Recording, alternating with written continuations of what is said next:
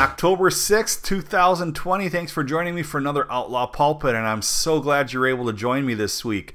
You know, this is the third one that I've done in the series so far, and I am so grateful for the feedback, both good and bad. I like to hear what people like about the show. I like to hear what people, might not necessarily like about it. And, either way, it's okay. It's your opinion. You're entitled to it. This whole podcast is my opinion. Educated in a lot of areas, but at the same time, just something that I want to put out there and shoot straight. As I tell people from the church that I pastor, I address topics on here that I might ease up a little bit on in the pulpit, but here in my office, at home, in an undisclosed bunker, I am shooting straight with you. This week, I want to talk about churches, Christians, and masks. Okay, how appropriate that it's October and we are dealing with Halloween and having to wear masks. So let's talk about that a little bit. In the church I pastor, I've been a part of this church. I've been in Wapaka, Wisconsin at Radiant Fellowship Church. If you want to check it out, here's the webpage right here on the screen. I've been a part of this church for over 15 years. 15 years as the pastor since we officially relaunched in 2005. I came and said, yes, I'll be a part of the church at the very tail end of 2003. And from 2003 till August 2005, I was the youth pastor. And then things went kaplooey, and I became the senior pastor, lead pastor, whatever. If you're from a traditional church or an emerging church or whatever the case may be, whatever title you want to give me, that's fine. Bob is fine. So we ended up last week saying, okay, we gotta wear masks. Up until this time, we provided masks. We put out hand sanitizer, all that stuff. Some people wore masks, and I was totally fine with that. I never preached a message on why you shouldn't wear masks or you have lack of faith if you wear a mask or things like that, because quite honestly, it's a mask.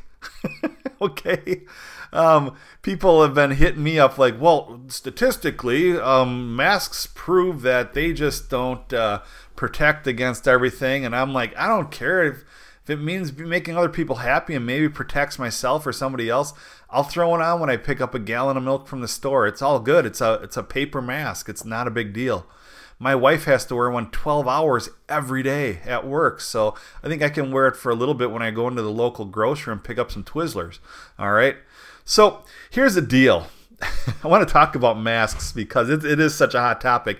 At least here in the United States, the unspoken, I guess you could say the spoken thing is that if you wear a mask, you're a liberal, you're a Democrat. If you don't wear a mask, you're a Democrat. Okay, if you wear a mask part-time, depending on which way the wind is blowing, you're maybe a libertarian or a moderate at best. And so, one of the things that I put out there recently on Facebook is that I make no qualms about it. Even in my own church, I'm one of the most straight-shooting people somebody's going to ever meet. During our annual business meetings, I call them an annual BM. During our annual business meetings, I literally start off with talking about the church, how everything's going, and then when we get to the numbers, I tell the church exactly how much I make. Okay, I don't need people going through the numbers saying, okay, because pastors' salaries are wonky. They can claim certain things, can't claim. Some things are taxable and stuff like that. So I just come right out and say, this is what I make. Okay, I've never been a part of a church that did that, but I'm not afraid to do it because, quite honestly, in the church setting, the people that give help fund me. Okay, I receive a check from the church. And so I'm also not afraid to say I'm a Republican. If this was a surprise to you, you need to be a little more inquisitive or read between the lines. I'm pro-life. I'm a pastor of an Assembly of God church. I know, shocker, right? He's a Republican. But here's the deal. I don't consider myself a jerk about politics. I don't say, oh no, you're a Democrat, I can't, I'm going to try to sway you, whatever. The fact of the matter is, I have a lot of Democrat friends, and I would absolutely go out for ice cream with them or go out for a dinner with them and enjoy our friendship. Given the chance to meet a former president or the president, I would absolutely jump at the chance. Why?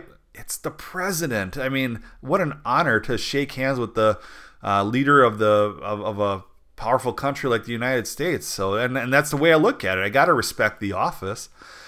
And so face masks. What's the role of a Christian? What's the role of Christians and face masks? I mean, I hate them. There's just no other way to put it. I absolutely hate face masks. I never thought, I never dreamed of the day that I would look like, or the people in our city, state, country would look like those in other countries that have to wear the face masks due to the pollution and everything. But here we are.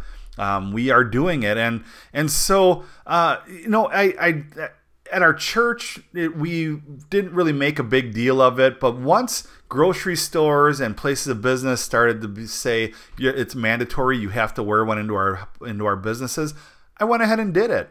The fact of the matter is that my wife is a nurse, and so I'll be honest with you. Back in March, when all this was starting to fire up, and actually in February, I went on a cruise. And this was all the talk on the cruise, and they were making a big deal out of sanitizing, hand sanitizing, washing your hands, all of that stuff. Nobody wore face masks. And I thought it was kind of a farce, to be honest with you. But when we got back from that trip, I started hearing more and more news. Now, we ended up going to a place called the Mall of America. It's in Minneapolis, Minnesota. Actually Bloomington, which is the greater Minneapolis area. And this was a week before everything was hard shut down. And we were kind of naive on it. It was spring break for the kids. And I got 3 kids that are not teenagers, that are younger. So we went to the Mall of America, and this place is normally packed. I mean, it's a huge place. They have a actual roller coasters and everything in the middle of it. And when we got there, I looked down the stretches of the mall, and you could count maybe 4 or 5 people walking around. Well, that night, I remember this very well. The kids were on a roller coaster, the SpongeBob SquarePants Bikini Bottom Plunge. It's where it goes 3 stories up into the rafters of the mall, and then it just drops you. It goes through loops and everything. But I got an email from the kids' school saying school is canceled. And that's when I thought, okay, something big is going on here. Still kind of thought it was a farce, like, come on. But the fact is that nowadays, when the stores began to make everything mandated that you got to wear masks, and there's still a lot of people that don't, there was going to be this surge in March or April that was going to debilitate our area, a lot of areas. That never happened. And so we just kind of coasted along, and all of a sudden, end of September has hit, October has hit, and the hospital my wife is a supervisor at, it is packed. They've had to move adults into the pediatric unit because in the adult area, it's jammed with COVID patients. And so this thing is hit, and, I started to wrestle with this, like, okay, so where do I stand on masks? And then I started reading some updates from a doctor that my wife works with, and it began to hit me like, you know what, Bob? It's a mask. Get over yourself. I thought to myself, never, I had to put aside, well, is this political? Is this not political? How are people going to view me? All of that stuff. It's a cloth mask. It's a paper mask that you put on when you go into a store, and when you come out, you can take it off. You don't have to wear it in a car by yourself or anything like that. And so, why did I want to talk about that today? Because I think there's a lot of different stances in Christianity regarding the mask. And if I step on toes, that's just how it goes.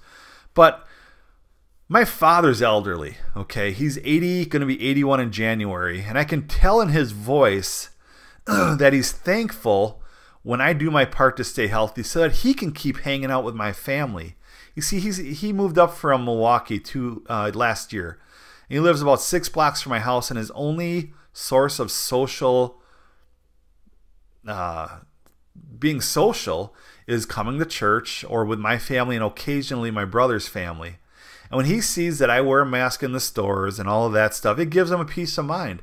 And so am I going to argue with him that I'm not wearing a mask? No, it's a mask. I have bigger things to worry about if I'm going to argue about something. You know, many people have great immunity systems. They really do. And there are a lot of people that don't. So for my wife, if she got COVID, she'd be fine, okay? The doctor she works with, one of them got COVID. She's fine. She still has some lingering effects respiratory-wise, but she's fine. She's not contagious anymore. But I have a lot of friends that, quite honestly, smoke and smoke a lot. And they're a little more, mid-age. And quite honestly, if they ended up getting COVID, that could be a very difficult situation for them.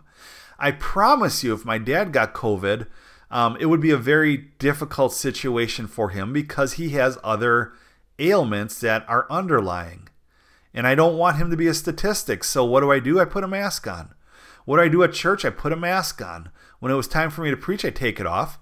But that's because I'm up on stage. I'm more than 6 foot away from people, and we're all distanced. And so the mask thing, we can make it very much a political statement, but at the same time, I think we need to simplify it a little bit.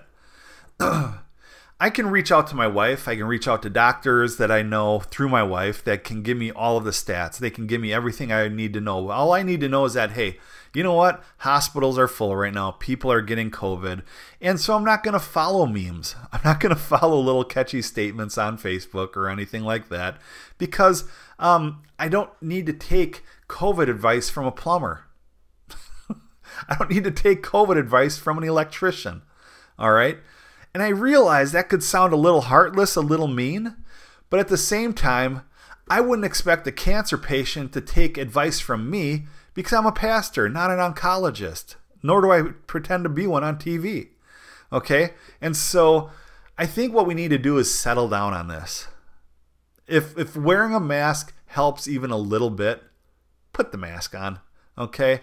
When you go into the store, when you go into Kroger, when you go into Pick and Save, if you're down south, you go into Publix, whatever the case may be, do your part. I mean, yeah, there's particles that can come out. I totally get that and all that stuff. But maybe, just maybe, it might catch a random particle and will prevent you from getting sick, and you'll prevent somebody else from getting sick. And so that's why this rant was due. We'll get through this, but let's all do our part. This is an aggressive bug. It is very catchy. It is very contagious. And so, the fact is, and this is what I love about church life. You can disagree with me. I'm totally okay with that. In fact, those kind of conversations are best around a cup of coffee in a cafe, and we can just talk. Imagine that as human beings, just enjoying conversation. But the fact is that my opinion is my opinion. Your opinion's your opinion. Listen. I respect you for that. All right, time for... I didn't think you had it in you. I'm your huckleberry. Okay, so the thing about Halloween is that a lot of churches struggle with this time of year. We call it harvest party. We call it fall parties. We do all sorts of things that in order to pacify the fundamentalists that have a difficult time with Halloween. Now, here's the deal. Halloween, I realize this is a hot topic button for Christians. I mean, I worked at a Christian bookstore, and we used to sell the pamphlets, The Dark Side of Halloween by Mike Warnke. Well, that whole situation with that guy ended up going south. But there are some dark roots to Halloween, let's just be honest. But regarding churches, regarding Christians, I don't think we ought to be like an ostrich that sticks its head in the sand and says, it's not happening, we're not doing this, it's not going to go on, blah, blah, blah. Let me tell you what I'm doing with our church. One of the things I've always enjoyed doing is being a positive note for this time of year when the kids go out and trick or treat. And so we do something called a candy carnival. The kids can come by, they can play games, earn candy, we give away a bike, and all of that. Well, this year, I think our city is going to cancel trick-or-treating. And so what we are going to do is do 2 socially distanced ways of distributing candy to kids.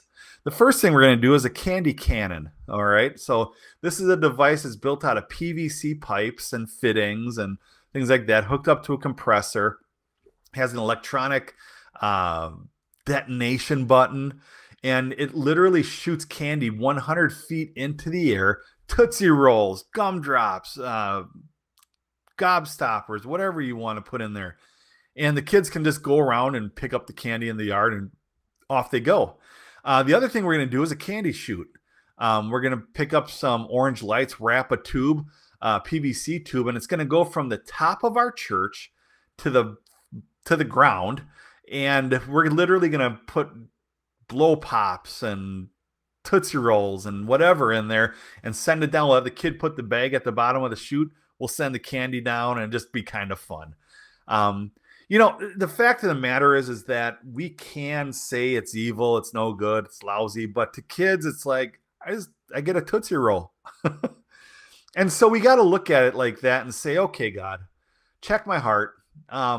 If I make it something that it shouldn't be, I need to check myself on that. But the fact of the matter is, these kids are out, families are out right now, and they're walking past the church. Why not be a light to our community? And so that's what we're going to do. So I challenge you Christians with that. When Halloween comes, don't stick your head in the sand and say, it's not happening, not going to be part of this evil day because it has everything to do with Satan.